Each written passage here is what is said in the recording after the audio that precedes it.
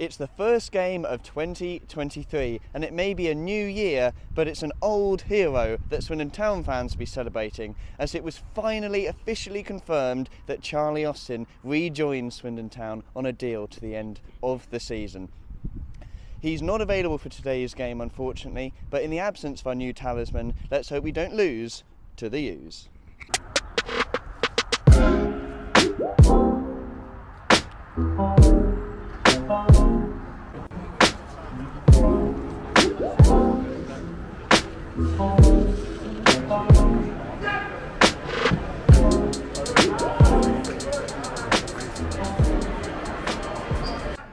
Okay, we're here inside the JobServe Stadium, formerly the Western Home Community Stadium, as they've done their best to erase from the outside of the ground in an aggressive manner. So, Josie, what are we thinking going into this one? Colchester hovering above the relegation zone. Swindon, obviously, off the back of a big win against Northampton, and the news that Charlie Austin is coming in.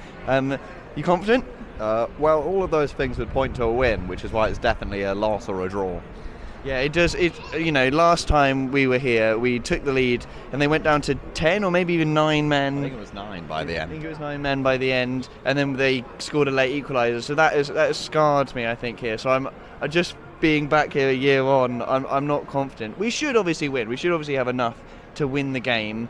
Joe, score prediction? 1-1. 1-1. Well, that wouldn't be a good result, would it, at all?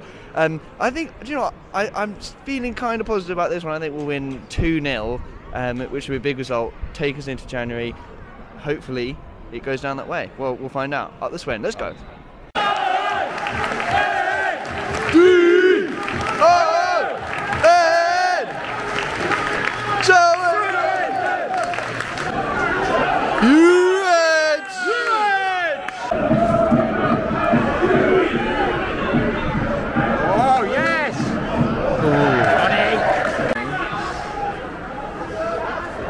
Go on. Yes! Oh!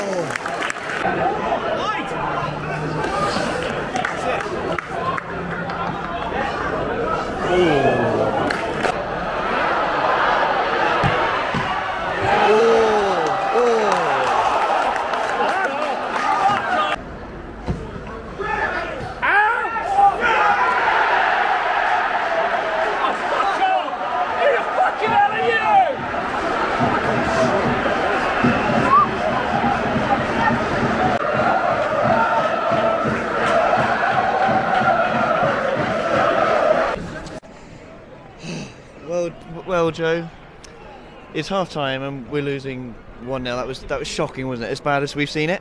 Well, as soon as they scored out of absolutely nowhere, we've been absolutely dreadful. Until that, before then, it was looking like we could absolutely smack them around, and then they just completely, forgot how to use their limbs when they conceded, and it's just been absolutely dreadful. Yeah, I would echo that at all. You'd think, like, after we conceded what was a surprise goal, I would say, to go 1-0 down, that there'd be some kind of response from Swindon, but the reverse is true. It's got Colchester coming forward a lot more. They've had their probably best period of the game since the goal, and we can't string passes together. Have we had any real threats to their goal in this half? Like, any real threat?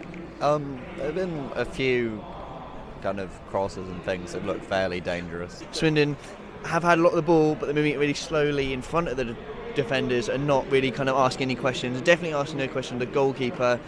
Joe, any changes you'd make at half time? Because there was some boos from the fans as the players went in, wasn't there? I can't see Rashawn Hepburn Murphy, so I think that might be happening. I'd probably get Jeff got off. He's done absolutely nothing at all.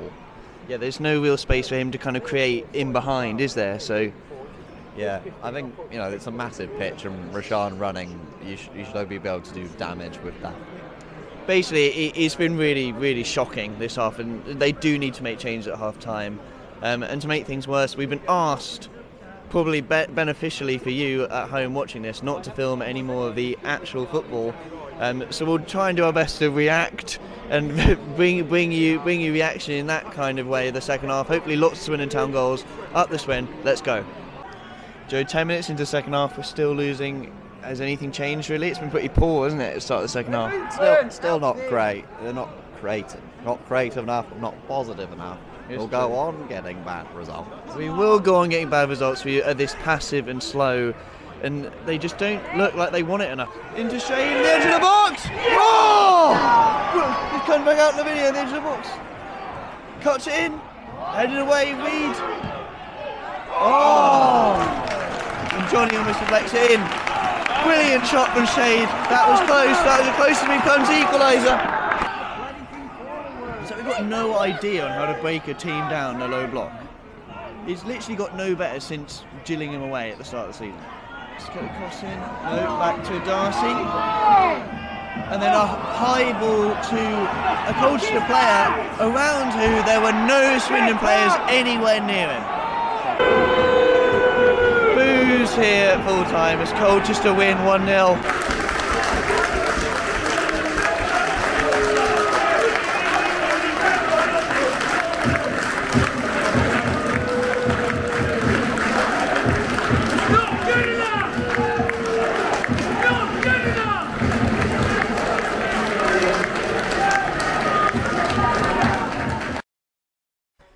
So there you have it. Unfortunately, we were defeated today 1-0 by Colchester United. I'm here with Joe.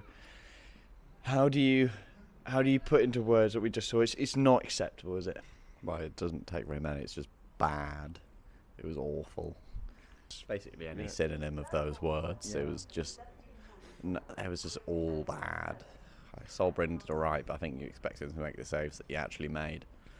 Lindsay made the changes you suggested at half-time, but they didn't really have any impact. Hepburn, Murphy, who's else, Darcy, Khan, Wakeling didn't really have any impact when he was on the pitch. Yeah, well, we have it seems like a deeper squad, but they didn't. No one came in and really changed anything up. You hope Hepburn Murphy's running might do something, but I think I can only really remember one time he ran in behind. It was just really, really bad.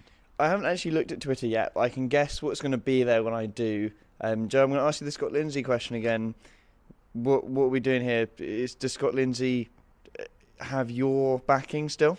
I don't know. I as I said after Walsall, I think you kind of have to look elsewhere, or see what you could get. If there is a good manager available, I think we should probably be thinking about it, because that exact game has probably happened about 5 or 6 times this season, possibly more. It was very similar to Crewe. Yeah. It was very similar Gillingham to away, Walsall, Gillingham.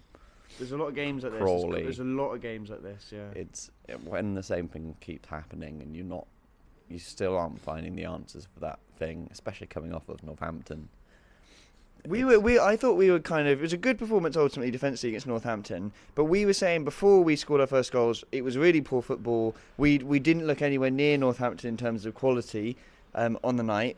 It was a fairly fortunate win, wasn't it? So we're talking again about another disappointing performance in Swindon Town. We're talking about Swindon Town not putting the opposition under enough pressure, not using our possession, not taking enough shots, even though it was slightly better than against Crawley when we didn't really have any shots at all. You can kind of read into what we're saying here that it's not changing, isn't it? We were promised attacking football at the start of the season.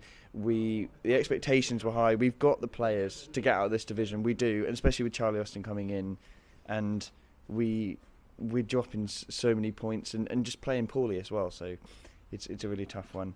Hopefully Charlie Austin, when he comes in for the next game against Grimsby at home, it can make a difference.